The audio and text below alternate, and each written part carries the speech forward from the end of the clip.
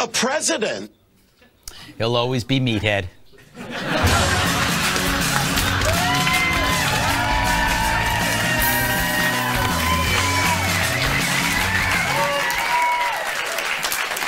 All right, so you have a choice. Do we talk about the State of the Union? Or do we talk about the memo? Or do we look at a video of adorable puppies going down a slide? I joke, because you're going to get all three. First, the speech. It had so many high notes, you'd need Mariah Carey to sing it.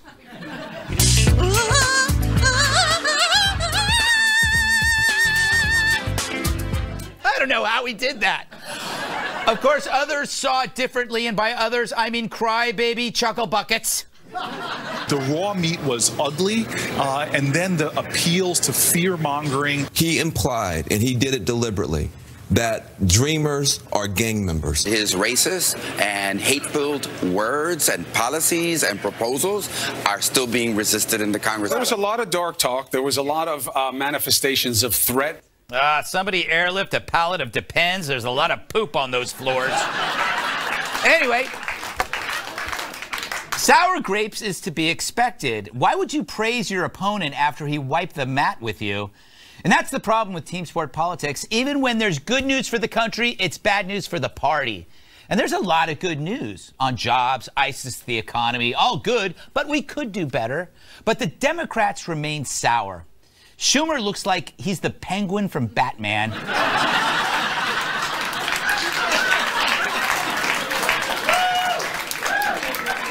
He's trying to pass a softball-sized gallstone. And Pelosi looks like that gallstone is about to hit her in the Mercedes. And the rest of the Democrats, they all look like they shared the same hemorrhoid. So what's the problem? Well, first, that speech wasn't for them, it was for you. I thought it was too long, but for you, it's not long enough. 90 minutes of positivity about this great country after 8 years of moaning about America. This speech was a water cooler in the desert. So for Dems, your good news is their bad news, but also their bad news is your good news. So in the future, here's a handy measurement for success. I call it the Pelosi Scowlometer. Look at that. The more she frowns, the more you should smile. All right. Which leads me to the memo. The week was fraught with anticipation, as if the royal family was giving birth to a panda. The nation wanted answers. Their thirst wouldn't be quenched until they heard this command. Release the memo. Well, good work there, dubbing. Yes, the memo. Finally, it was released, and it became the Super Bowl for nerds. Now, if it's all true, the dossier was put together by Christopher Steele with funding from the DNC and Fusion GPS. Then they played it up to media outlets. Then the Justice Department asked for surveillance warrants. But according to the memo, the application didn't disclose the role of the DNC or Clinton campaign in funding the dossier. The memo also claims that former FBI Deputy Director Andrew McCabe wouldn't have sought the warrant without this dossier. Now, maybe it's me, but it's got Clinton stink all over it. All roads lead back to the perv and the pantsuit. Sounds like a good TV series. I wonder if Trump thinks it's disgraceful.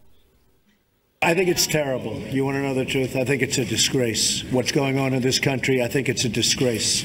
The memo was sent to Congress. It was declassified. Congress will do whatever they're going to do.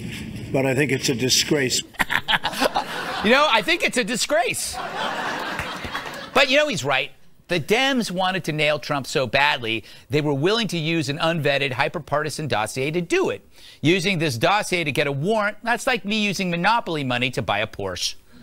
Look, we spent the last year hearing about collusion between Trump and Russia, and all along, the real collusion was committed by the perpetrators of that narrative, meaning the media, Democrats, and their government allies. This whole mess is brought to you by the same people, and that's not cool. Right? Adorable puppies going down a slide? Good puppies. Good job. Can you do it? Yay. Come on, puppy. Yay. Puppy, puppy. I told you there would be puppies. Period.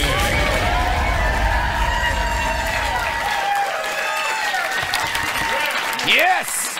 Let us welcome tonight's guest. He had no qualms defusing bombs tougher than senior year calculus. It's former U.S. Marines bomb technician, Staff Sergeant Joey Joe.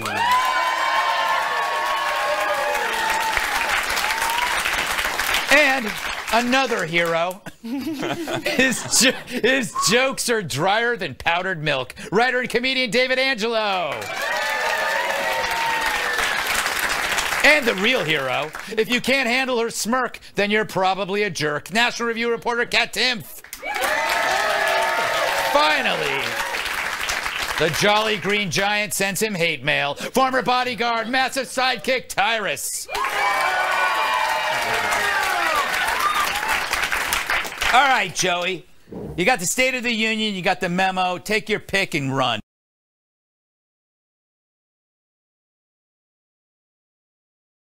Two State of the Union addresses, 2011 and 2013. And so 2011, the Tea Party came to be, and we had all these freshman Republican congressmen. And you could see them, it'd be so funny, because Obama was really good at saying things like, you shouldn't pay more taxes than you should, so let's pay our fair share. And so you see Republican congressmen going, you know, but they were eager to clap. You know, they wanted to. They just needed Boehner to tell them when to do it. And so I guess the Democrats went into this one like with a game plan much easier.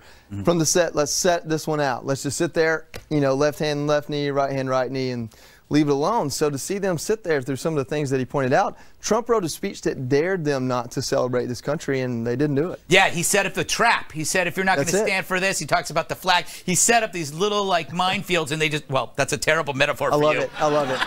Hey, look, I'm batting like 900 with mines, okay? I had one bad day. You had one bad day, Joey. One bad day. Had a leg or two up on me. Can't have one bad day. Terrible. All right, David. What about the memo? Well, the memo was good, but we all kind of wanted more out of the memo, I feel like. It didn't give enough secrets. Yeah. I feel like they should just open it up. If you have TSA pre-check, they should let you in the vault for like an hour. Anything you get, like supermarket sweeps, you know, like any document. That's a good idea. But here's the thing that was in that the memo, I already knew. Let's show the tweet. Yeah? Can we have the tweet? Yeah, here. This is from March 2017. This is you. Yeah. I can't read it. It's too far away. I'll read it for you. Possibility. Dems invented the Russian thing, fake server, etc., as a pretext for FISA, and the news has just been carrying water for them. Ooh. The most trusted name in news. Yes, yes, yes. You were like a psychic with really interesting glasses. All right. Speaking of interesting glasses, Kat, what would you like to talk about? Would you like to talk about the amazing speech that Trump gave, or the groundbreaking, earth-shattering memo? Oh, my God. Okay. I'll talk about the memo. I'm really, really glad the memo was released. I want to see all the things the FBI does not want me to see. Right. 100%. But I think we need to take a look at how this was able to happen in the first place and look at reforming this entire area of government where we take the Fourth Amendment more seriously so it's not so easy to surveil American citizens. You know, I will agree with you here. Because that's the thing that bothers me. Anybody could, like, create a questionable dossier about my life. Yeah. And it might not be questionable. Might not be questionable. Those 2 years. Well, anyway, Tyrus, thoughts on the memo? Thoughts on your dossier, yeah. That's why there's no unicorns, kids. It was a donkey dressed as a unicorn. See? So, you know what? Here was my frustration this week. I thought the State of the Union was very good. I thought it's always good to hear positive things about our country because we don't hear enough about them. Yes. But I was looking for one thing, and I thought maybe it was going to be infrastructure. That was going to bring the sides together or start some kind of dialogue. Because after the State of the Union was over, those of us who love Trump still love Trump, and those of us who hate him and blame him for everything in the entire world that's going wrong, they still hate him. And to tie it in with the memo, it's kind of the same thing. Right. If you don't like the Russian investigation, if you have issues with the left, you're going to support the memo. Right. And if you're, if you love Trump, you're going to be that's what we needed. But my issue with that is just Page. That's the guy. Like, he's dang. Every group has one, and we have him. And that dude just can't. And then when he tweets, I'm just like, this didn't mean. The only one I don't want to hear from more than Page is Cruz. Like, those are the two guys I just don't want to hear from. And I just keep waiting for something that's going to start bringing us together. And I just feel like the divisions just lines keep drawn in the sand, and there's no middle ground. Like if you're going to, my book, I kept thinking about, I'm working on a book. It's like living in the Great Divide. Is it about mountains? No, it's about just walking through my neighborhood at the grocery market, because if I walk through Liberal Avenue, I get booed at, and when I walk by Conservative, I get cheered. It's just crazy how divided we are. That's why you've just got to walk on the conservative side. I'll go wherever I want. Do you know what could unite us all? Do you know what united us all? Besides alcohol, Russians. Like, they played on America's key attribute, which is, it's not a key attribute, it's actually a consequence, the team sport politics of a binary system. They played both sides. They played the Democrats, they took money from the Democrats, they played with the Republicans, and to create disruption. It worked. I think you just nailed it. And our arrogance is that we had to be in on it. Yeah, yeah. And that's the ironic joke. Exactly. We weren't in on it. Yeah, yeah. All right, we got so much more to talk about privately as well. All right, what's up with Trump's border wall? See what I did there? Because I didn't.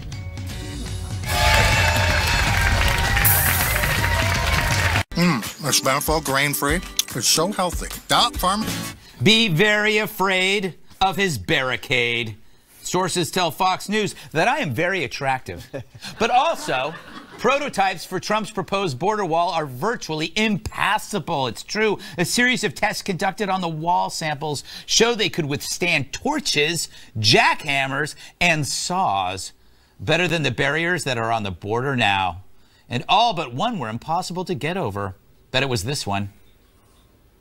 Come on, Kari. Come on, Kari. Come on.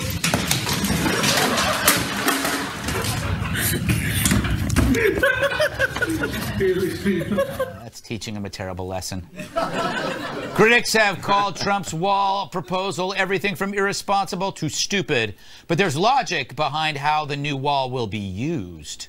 Based on topography, need, and budget, each border sector will extend an existing fence, replace an old fence, or add a secondary wall, allowing agents to apprehend immigrants in an enforcement zone. It's a trick wall! It's a secondary wall! But there's a fence on the border already, yet liberals always forget that part. Instead, they act like Trump's the first person to come up with this amazing idea. So basically, Trump's wall is a new and improved version of something that's already there, yet it doesn't have bipartisan support. Maybe Trump just has to sell it better. Are you ready for the most radical international border feature since Niagara Falls? Sick of playing tennis, racquetball, and squash with a partner when you'd rather play solo? Then you'll love Border Wall 2000. It's the ultimate multi-purpose wall everyone can enjoy. Need a site for the X Games? Border Wall 2000 converts to a half pipe. Wish you could see Bob Ross's landscapes on display all in one place? We've got happy little trees for days. And the best part about Border Wall 2000, it's been certified unbreakable by the Kool-Aid Man. Oh yeah! More like, oh no. Plus, the first 100 visitors win a ride on the upcoming Space Escalator to the moon. So visit Border Wall 2000 today. That's what we need. All right. David, thoughts on the wall? It's two walls. Oh, boy. Well, how long is it going to take? And aren't we, like, on the cusp of flying cars? Not that I want to be like... But it's 2018. Yeah. You know what I mean? That's the one concern I have. Yeah. You know what it'll be? It'll be, like, it won't be a flying car. It'll be a drone that can carry a human. Yeah. Yeah, it'll just, like, pick you up and you'll just fly over, like... At least the little children. That's easier with a drone. I've heard. I haven't tried that, Cat. Kat, thoughts? Are you excited? I'm excited. An impenetrable wall. It's kind of, you would like that around you. I live with it around me emotionally. Yes, you do. I think that a better way to go about it would be to end the welfare incentives and also end the drug war to keep the gangs from coming over here. That way we wouldn't need to spend tens of billions of dollars on a wall. I know that's not a popular opinion. I know that that's not a joke, but that's just what I really think, and sometimes that's just how life goes. Oh, you're going to cry? Not right now. I'm going to wait till after the show. Okay. She has a crying corner in the back. Tyrus, I look at this deal. The Democrats are ignoring the fact that they kind of won on this. They're going to get 1.2 million, or maybe even more, people that are going to be, put through the path of citizenship. Yeah, what was he called? He was called Amnesty Dawn. Like, he took a lot of shots. For trying to make a deal, but they don't want to deal with him. Yeah, it doesn't matter what they said. Everyone would have got a pass. They would have found something wrong with it. I do, and there wasn't a joke because I agree with it 100%. Everything you said. Although the idea of being there to see someone, we made. Oh my God! Are you kidding? Yeah, it's a. That's the one was shorter, so they're like the hop over and you made it. Damn, that's pretty funny. I mean, and I hadn't seen that type of artwork since I took DMV classes in high school. That was insane. Like merge this way or the Red Blood Highway. It was kind of cool. I learned so much. Joey, what do you think? Hey, listen, I think that Trump sold this wall. He was elected from this wall. So if he's not going to build the wall, he's got to reconcile that with his voting populace. The American people elected him, and the wall was his biggest talking point. With that being said, they're pretty happy about having money in their pocket right now. Yeah. So if he's ever going to go a different direction, now's the time, and do it by deal, because the Democrats have proven themselves to be almost incapable to work with. So if it's going to be something other than what he's promised, now's the time to do it with a deal. As far as just the whole issue in general, I grew up in a town, textile town, 75% Hispanic. I've seen both sides of this issue from a very personal standpoint. And if we're going to do anything, fix the immigration system. Yep. But we have to have some sort of security measure, like Kat said, an incentive that isn't there. The incentivization. Yeah. We have to stop people from wanting to come here, and the idea that it's a free ride when you get here. I think Hollywood does that. Oh, sure. Yeah. It's like, I see Hollywood, I don't want to come here. I do think no matter what, Trump's going to build this wall, and even if we don't use it, it's just going to be somewhere in New Jersey. It's going to be he's like, you know what it is? It's this is his Obamacare. Yeah. Right? And so think about that. So once Obamacare came into being, the other side wanted to dismantle it. So once he puts this wall up, you're going to have an entire party that are going to use, and their slogan's going to be, tear down this wall. And it's going to be a very good slogan. The problem is, it could be that the wall works, and then they're not going to want to tear down the wall, or it'll be too hard to tear it down. Does that make sense? I think Kat hit on a big thing, too. Sometimes walls can be built that you don't necessarily see that aren't physical. Making it harder to get eligible for welfare and food stamps and things like that takes away from American citizens who need it. And on a personal note, I was having a discussion with some people this weekend. One of the ladies said that the hardest thing was she had 2 young children, and when she went to go get services that she needed, they were very rude to the English-speaking ones, and they were like, "No, it's not for you. You have to wait." But when the immigrants came in, they had all this stuff for them, and they had a translator for them. Exactly. And they had all these other things for them. And this one, she was almost being like stared at, like, we don't do that here. You need to know this and you know that, and it's almost this double standard. Interesting. And if you come here illegal, you shouldn't get any. Yeah, no cutsies. Those should be reserved for our citizens first. No cutsies. All right, we got to move on. Everybody deserves the same chance. Coming up, a California high school teacher thinks our military is the lowest of the low. I have a feeling we're going to disagree with him. Salon Pass.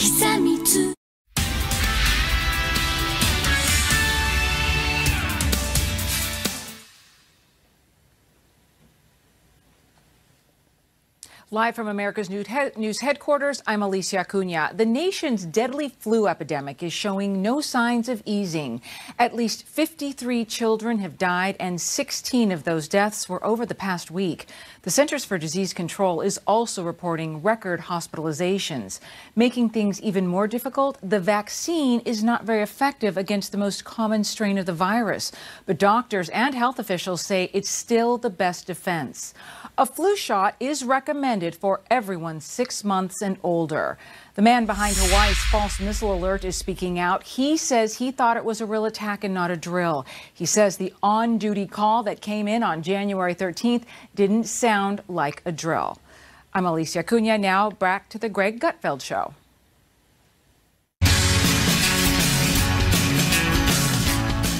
Should he recant his stupid rant? I speak of California high school teacher and city councilman Greg Salcido. I was just going to call him but why not? Why not? It's easy. All right.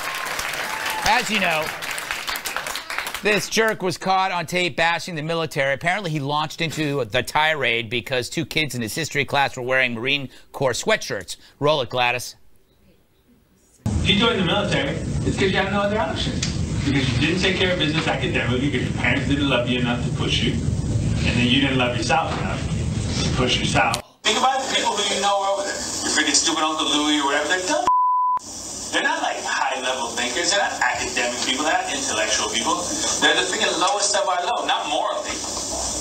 You know, I'm not saying they make bad moral decisions. Just they're not talented people. This guy. This guy. And I already called him a Can't do it again. Anyway, some have called for his firing, but the best response may have been from retired 4-star general and White House Chief of Staff John Kelly. What is your reaction to that, knowing that he's teaching a bunch of 17-year-olds this? Well, I think the guy ought to go to hell. I think he's going to be there. Salcido has been placed on administrative leave by the school district, whose superintendent says there'll be, quote, disciplinary measures taken. He'll probably like that. Well, I have an idea for his punishment. Make him watch this on loop for eternity.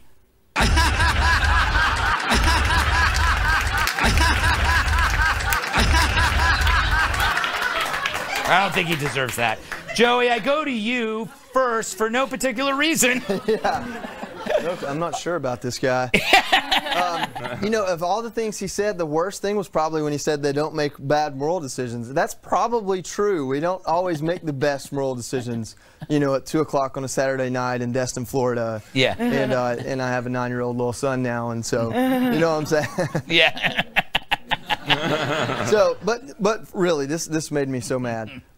So the premise that he's working on here is that the military is undereducated, and really what he's doing is talking to these high school students saying, you only go there if you don't do well here. Right. But that premise is completely false. So not only is he really stupid, but he's also spreading lies. I'd love to meet the Marine that took his girlfriend, because this is coming from somewhere personal. Yeah. You know, here's the deal. Almost 90% of the military has a high school education, as opposed to less than 60% of civilians. Over 80% of officers have a 4-year degree or higher, as opposed to 30% of civilians. So there's some facts, there's some data, and then you know, I don't know. Yeah. Oh, you know, say it. Here's the deal, man.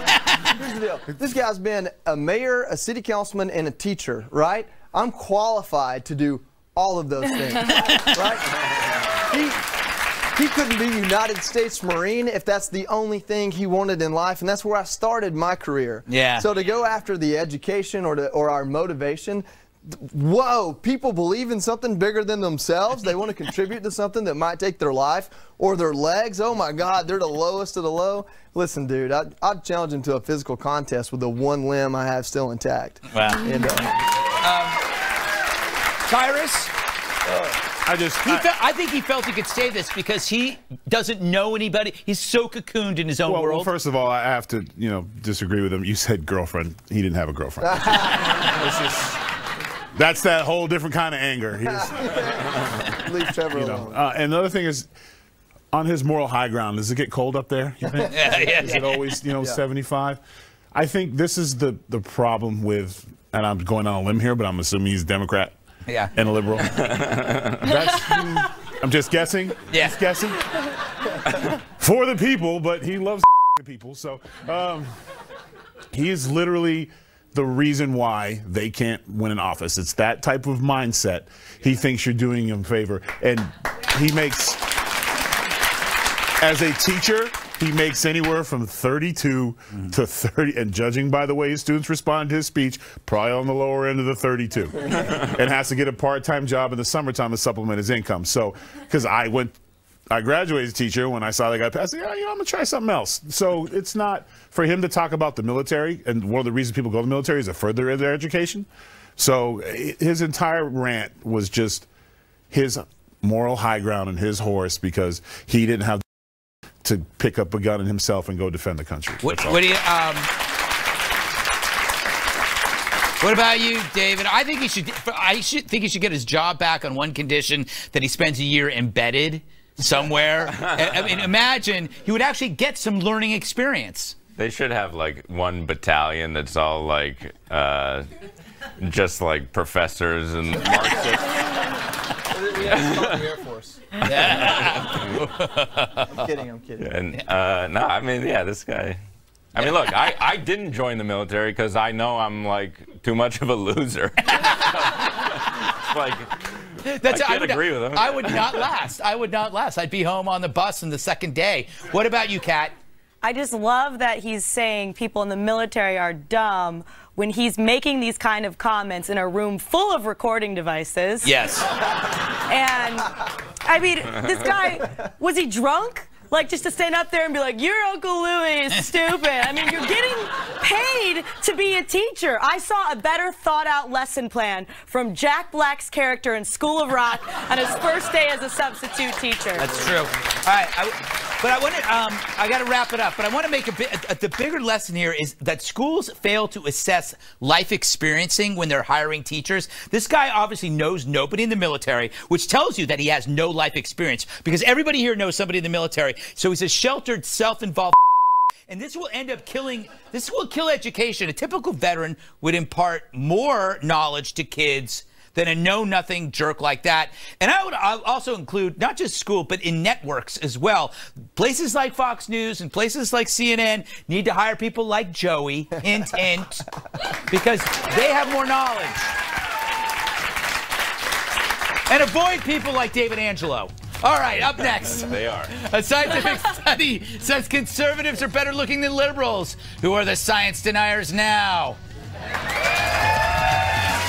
That our appearance steers our political beliefs. For proof, take a look at this montage of incredibly sexy Republicans.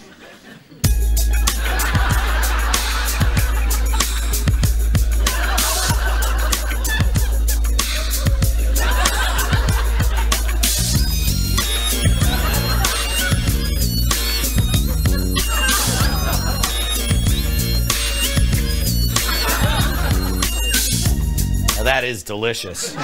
But here's the come on. Here's where researchers are full of poop. They concluded that because life can be easier for good-looking people, they get more credit than they deserve, and they're blind to the struggles of others, and that makes them lean away from liberal policies like more government aid.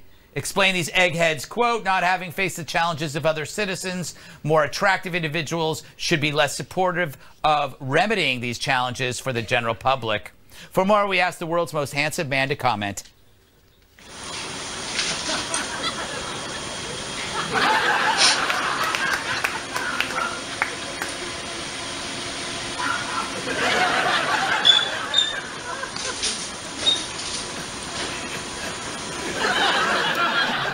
It's sexy. Tyrus, you buying this? No. No? No, and that's not the reason why good-looking people don't help, because they have to deal with the haters. They're always mad because they're good-looking. So when they get successful, why would they give back? Screw them. Like, haters are going to hate. We've had this. This is like the second week in a row we've had these scientific things on who's good-looking and who can be a kid longer. And it's all like, who's doing this? Like, we're not paying for this with our tax dollars, are we? No, but I mean, love these segments. I mean, it's just ridiculous. I hate it. it drives me nuts that you generalize people. If someone's good looking, usually it's the people that are really attractive that get picked on the most as kids. But they get, like, I always hear, like, you'll meet a really beautiful girl, and she'll talk about in high school how girls pulled her hair and they hated her, and everyone was mean to her because she was pretty. But they're lying. Oh, I was bullied. No, everybody was bullied. Everybody. No, they were probably the bullies. Mean Girls. Didn't anybody see that movie? Speaking of, Kat, do you buy this? I'm not sure I'm qualified to comment on this study because I don't think I know how to tell if someone's hot or not. Yeah. I'll be out with my friends and be like, oh, that guy's like trying to talk to me. And they're like, yeah, Kat, he's asking you for change. He does not have a home.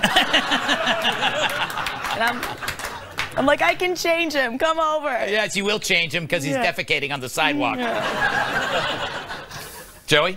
Hey, look, I think in this day and age, attractiveness is just how hard you're going to work for it. Are you doing the cult of CrossFit, or what are you doing? So it kind of makes sense to me in the sense of if your personality is to wait on the government or God to bestow gifts upon you, then you may lean liberal and be ugly. But if you're ready to get out there and work for it, hey, we're conservatives. We get work done, right? You know, so no offense, Hanoi Jane. I didn't mean to trigger you with that one. So getting work done. David, you're slightly swarthy. Thank you, Greg. I appreciate it. You know, I don't think liberals are necessarily uglier. No. It's the expressions. You're like, you'll never, like, are you serious? Conservatives don't do that, you know? Yeah, that's true. That's true. You cannot be. That's like a liberal expression. That's a liberal expression. I've seen that at Starbucks so many times. I just want a coffee. You know, I do think part of this is true and the other part's false. It is true that good-looking people benefit from society more often than the plain because they're afforded more opportunities because human beings gravitate towards good-looking people. So good people don't have to try so hard. We perceive good looks as a commodity. This is why whenever you see like public nudity of a really good-looking person, it's weird. Because we're thinking, why are you giving that away? That's only usually on nudist camps. They're not attractive, you know, because no one's asking for it. So, but there's no, like I've said this before, there's no activist group for the plain or the ugly. There's no Martin Luther King for the plain. There's no Gandhi for the ugly. But it really is inequality. The second part, conservative people actually do get suffering. They do understand it, except they see the suffering as an individual challenge, not something that the government should be trying to fix. Or government, it should not be totally governmental. All right, they're wrapping me. Yes, I'll take that. The applause. Oh, I love this next story. Coming up, a killer whale that can talk. Finally, something that makes them interesting. Gorka. Researchers say they've taught a whale named Wiki to imitate human speech and have recordings of the whale saying phrases like hello. Hello. Hello. Hello. That doesn't sound like hello to me. Let's try another one. Let's all listen very carefully. Here's the researcher getting the whale to say 1, 2. 1, 2. 1, 2. 1, 2. I think the whale went number 2. All right, this is a little more complicated. It's a proper name. Now listen carefully. Here's the trainer in the whale saying Amy. Amy. Amy. Amy. That's creepy. How is that Amy? All in all, I'm not impressed with that talking whale, especially since my whale, Lawrence, can recite Shakespeare. Now is the winter of our discontent. All right, Greg, I've played your game. Now give me a fish. Stupid whale. All right, Kat, I think whales are a depressing animal because you're a mammal, but you don't have any limbs. And you're also a fish, but you need to breathe air. It's kind of like you're not in both worlds. It's kind of sad. It seems all right. Yeah, all right. I think that saying that these whales can talk is a big stretch.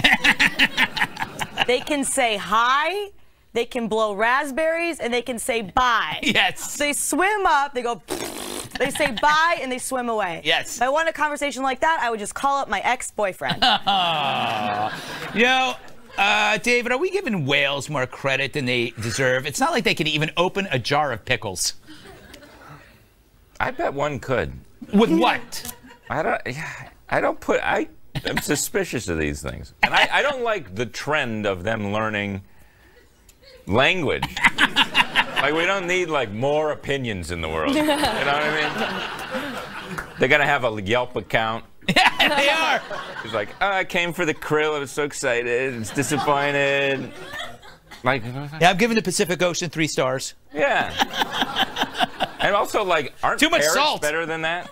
Yeah. Aren't what? Parrots are better than that. Yeah, I don't like parrots. I don't know. They're too repetitious, you know. And they're always like staring at you when you're doing stuff. You know, when you kill people. Parrots are great witnesses to crimes, Joey. You know, the thing is about whales, Joey, if they were really smart, why haven't they invented anything? You know, they have these big brains, but there's no whale bike. Well, you know, what happened? There's no whale industrial revolution. Well, there's a whale, and maybe it's actually a dolphin, but they call it a whale that has like a giant sonar on its head. Yeah. You know, we have one in Atlanta at the aquarium. That's kind of impressive. But listen, this whole story kind of pisses me off. I've got a Frenchie. I can't teach my Frenchie what part of the grass you should poop on and what part you shouldn't. And here there's a whale that can talk, and my Frenchie doesn't know where to use the bathroom or not to bite my hand when I hand him a treat. So the whole thing kind of gets to me that I don't know how to teach my dog what to do. And that's terrible. Maybe you should get a whale. All right, Tyrus. I have a feeling you love this story for reasons. Well, after hearing you, I hate you for being part of this story. You don't know nothing about whales, and this once again goes to the arrogance of science. No. Killer whales speak 3 languages. Yeah. They have their own language. They also have the ability to feel each other's feelings. They're so far ahead of us in terms of communication. The fact that you would try to take something that physically does not have our windpipe, cannot speak the way, and can mimic our sound shows how smart they are and how stupid we are. They don't make bikes great, so they don't have to, because they can map the ocean with their brain. So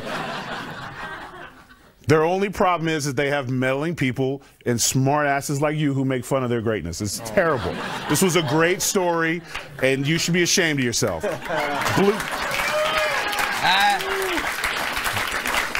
Blue Planet 2 just came out. I love that series. I'm enjoying it. And they had this great scene, if you guys haven't seen it, where the dolphins were running and there was these giant false killer whales, Greg. It's something different. You won't know what it is, so don't ask. We're chasing them, and then the dolphins turned around and they talked it out. Yeah. They literally stopped the gang war, talked it out, and they fished together. So, I think they have their own language. Imparting human behavior on slippery creatures. I'm not. I'm part of the Dolphin about? Project. I researched this stuff. They talk to each other. Yeah, that's a little. Why would you want to talk to us? And stuff. Yeah, they're in the ocean for a reason. They didn't evolve. Yeah, they evolved there. No, they didn't. Come here. You just like them because you're big and they're big. Yeah, that's it. That's it. That's it. And you like unicorns because they're tall and slender, right? Yes, that is